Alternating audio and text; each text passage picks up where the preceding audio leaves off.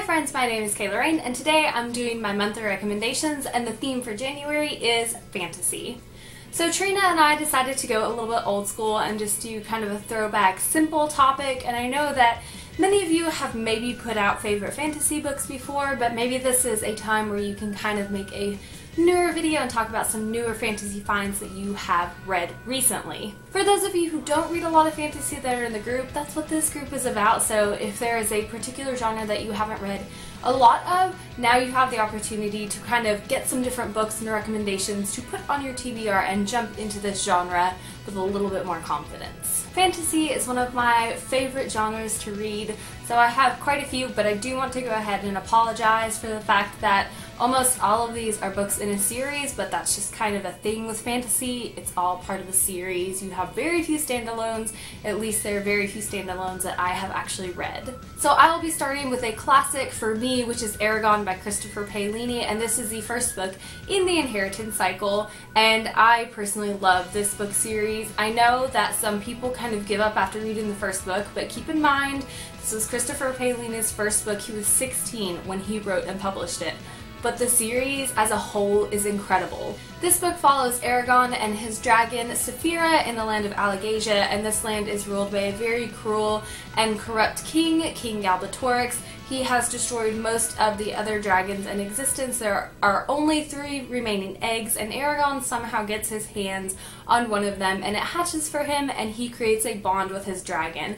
And in the land of Alagasia, one of the highest honors you could possibly have was being a dragon rider, and there is this really strong connection between dragon and rider. If one of them dies, it is just this really horrific and terrible event, and they have this very, very strong emotional bond to each other. And this is very Hero's Quest-like. Eragon is kind of going through this journey of learning how to be an adequate dragon rider and try to defeat the King Galbatorix. He has a lot of help along the way, and you get to meet so many different allies, and the different creatures and kind of magic system in this book is really incredible. And I like how at the end of the series, some things that seemed kind of like plot holes in the first book really tie up well, and the series as a whole is just this really fantastic and complete story. The next book that I have to recommend is Howl's Moving Castle by Diana Wynne Jones, and I'm sure that many of you guys know the Studio Ghibli film that is of the same name, but this is the book that the movie is based off of, and even if you've seen the movie, I highly, highly recommend checking out this book. One of the things that I really love about this particular fantasy novel is, number one, you can read it as a standalone. It comes with a companion trilogy, so if you want more of the world, you can always jump into it, but you will be completely satisfied with the ending of the story as a complete story. Number two, the world building in this book is so incredible, and the characters are just really exaggerated and ridiculous, but they're so wonderful and endearing to read. This is just some of the most beautiful fantasy I've ever read, and it's all packed into the pages of one single book, which is just incredible to me. And if you're looking for a standalone fantasy, but I mean not really, because you can still read 2 more books in this companion trilogy, check out Howl's Moving Castle, because I love, love, love, love this book, and it is so incredible. Next, I have A Darker Shade of Magic by V.E. Schwab, and this is the first book in a trilogy. I have not read the second book, which is A Gathering of Shadows, because it's not out yet, but I feel very confident recommending V.E. Schwab books, even if I haven't completed the trilogy, because I just really love her writing. So I definitely recommend jumping into this book, especially because the next book comes out next month, so you can just dive right into the next one. But one of the things that I really like about this particular story, it doesn't end on a cliffhanger, so it's still a very satisfying story on its own. There are some loose ends that kind of need to be tied up, so that left me wanting another book even before it was announced that there was going to be another one. But this book follows 2 main characters, Kel and Lila. Kel is a very specific magician who can travel between the parallel London, so there is Red London, Grey London, Black London, and White London, not in those orders, that's just kind of how I said them. And he travels between them as a messenger for the different royalties within each kingdom, except for Black London, because it is tied off from the rest of the world because its magic system devours everything. And then there is Lila, who is a pickpocket and just one of the most fantastic characters I have ever read. and she ends up lifting something very valuable from Kel, and he has to chase her through the different Londons and kind of has to team up with her because he finds that he actually really needs her help and finds that she's a really great ally. This book is really, really fun. Like I said, it is the first book in a trilogy, and the next book comes out next month. So if you really want to dive into the second book, immediately after reading this one, you don't have that long to wait. I had to wait an entire year, so if you pick this up now and only have to wait a month, ugh, you're so lucky. Which, I mean, it doesn't end on a cliffhanger, but I love this world. I love Kel. I love Lila. They are just incredible characters, and I cannot recommend this particular book enough. The next fantasy novel that I have to recommend is Falling Kingdoms by Morgan Rhodes. This is the first book in a 6-book YA fantasy series, and this is a multiple point of view fantasy series, which I would compare lightly to Game of Thrones.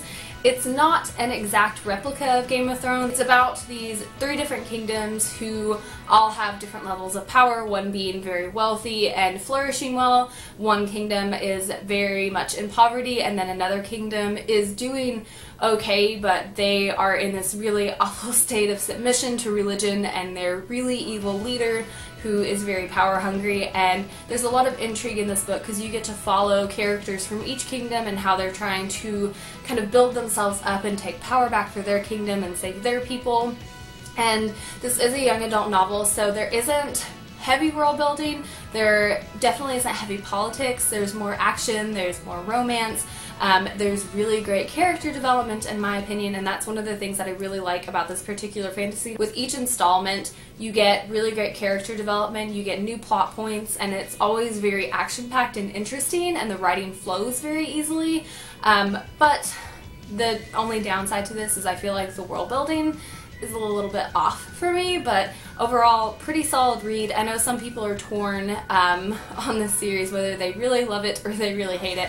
I am someone who very much enjoys it and would recommend it to others, obviously because it's in this video. The next book that I have to recommend is Daughter of Smoke and Bone by Lani Taylor. This is the first installment in an urban fantasy trilogy, and it is really incredible. I read it this past year, and as a whole, it's really interesting.